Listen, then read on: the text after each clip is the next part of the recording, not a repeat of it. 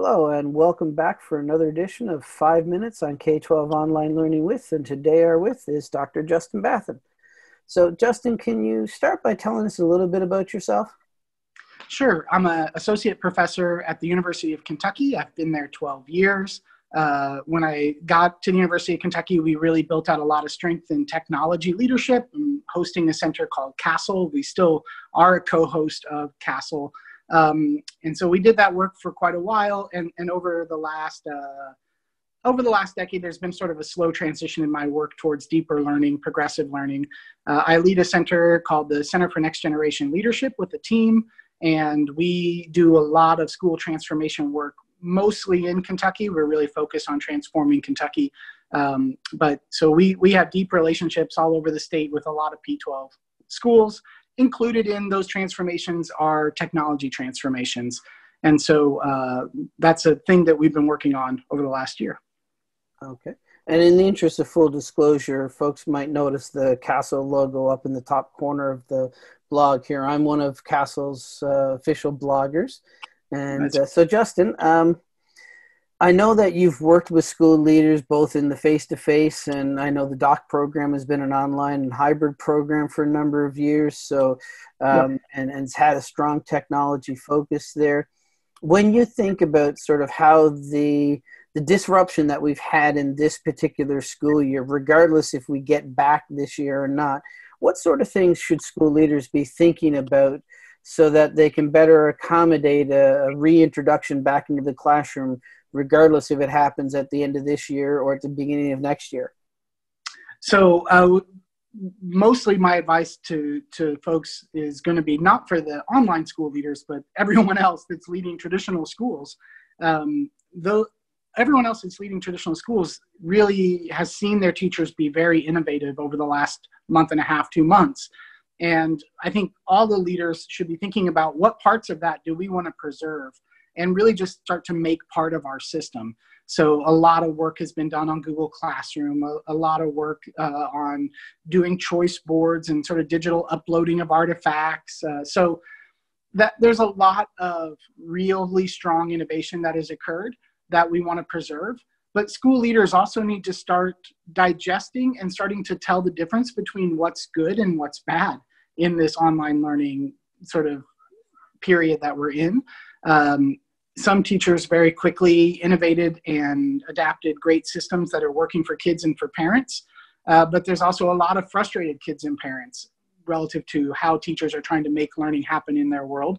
And increasingly, there's disengaged kids and parents who are just not even participating in the efforts to try to make school work. So we're going to need to start distinguishing those things. And from a leadership standpoint, be able to say, here is sort of the minimum expectations that we would expect all of our teachers to meet moving forward. Minimum communication expectations, minimum instruction expectations, minimum assessment expectations. It doesn't have to be a super lengthy 42-page, document, but conveying to your teachers, like, we need this much communication minimally. We need this much instruction from you every week minimally. So I think that's sort of a step that leaders should be engaging in right now, because obviously we're looking at the rest of this school year. At this point, we're not coming back on site, and increasingly looking to the fall of not being back on site either. So we need to start getting better at online learning rather than the emergency remote teaching that's happening. Speaking of moving forward, as we do look to next year, one of the things we know about pandemics is they're unpredictable. We'll get local flare-ups. There could be likely to be a second wave. So there's a high likelihood that we'll have individual districts, or in some cases entire states, maybe the entire country again, that has to shut down. A lot of folks were sort of caught with this one, and we scrambled. And as you said, teachers have been doing some wonderful things. But what can school leaders do over the next few months and leading into the new school year so that we can make the next transition a little more seamless? So it's not easy advice, it's hard advice. And I know there's a lot of folks yet that are really pushing for everyone to be sort of forgiving of teachers right now, forgiving of school systems right now. and I acknowledge it is hard. I've got 5 kids of my own. It's not easy to manage my work life and my home life at the moment. However, we as school leaders, as schools, as teachers, we need to, over this summer, build out a digital backbone on which we can run school either in an on-site way or in an online way when needed. Higher ed is actually a pretty good example of this. Not that higher ed had this all figured out. Living in the world of higher ed, there's a lot that we were not prepared for in this pandemic. But that when you think about higher ed, you typically think of most courses have a Canvas shell, or Canvas for us, Blackboard shell, some kind of learning management shell. And maybe the syllabus is posted there. Maybe some of the core online learning modules are posted there. That's where students can upload their work. That's where students will get their grades. Okay, so what that provides is a digital platform on which the learning can move rapidly. So you could, on a Friday, get the call that a hotspot has emerged and we need to shut it down by Monday. And everyone's already aware of what Monday is going to look like and where do I go for learning on Monday. So that's not easy to do. K-12 has, at scale, never done this. But I got to build a high school from scratch in Lexington called STEAM Academy. One of the very first decisions that we made was to implement a learning management system. All of our teachers have come to rely on it completely. It has become central to who we are and what we do. And when the pandemic hit, learning transitioned easily at STEAM into the learning management system, Zoom meetings, and so we adapted pretty quickly. But we were only capable of that adaptation because we had that digital backbone in place.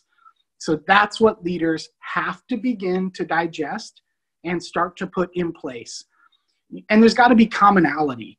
Right now, we've got every teacher's coming up with their own emergency remote teaching solution. And so one teacher is on a learning management system, one teacher is on Google Classroom, a different teacher is on Remind app, just trying to do the whole thing through texting. So you've got it all, it's all over the place, right? What is the common learning platform for our school going to be? For middle schools and high schools, I would advise you to move towards some version of a learning management system. And yes, you might have to pay for that. For elementary schools, my advice would probably be more towards Google Classroom and platforms like that, which are free, but also at the elementary level, you probably don't need the depth of conveying of the instruction. At the elementary level, you may still keep a choice board model in place. Louisville, Kentucky, Jefferson County for us here in Kentucky did a great job of very rapidly deploying an elementary choice board model. So those are things that I think in the near term, we've got to figure out and we've got to begin to embrace that. For me as the leader of Next Gen in Kentucky, we also have to begin to think about what was not working in our systems. We have examples in Kentucky of learning that is deeper, that led to performance assessments, online student portfolio defenses. We can do learning better that can more easily adapt. That's a longer term play. I mean, I'm already freaking people out by saying you need a digital backbone by fall. However, there's another step there even beyond that one that I want to plant that seed for leaders right now because we eventually need to go there too. All right, very good. So this has been another edition of 5 Minutes on K-12 Online Learning With, and today our with has been Dr. Justin Bathon. Thank you, Justin. Yep.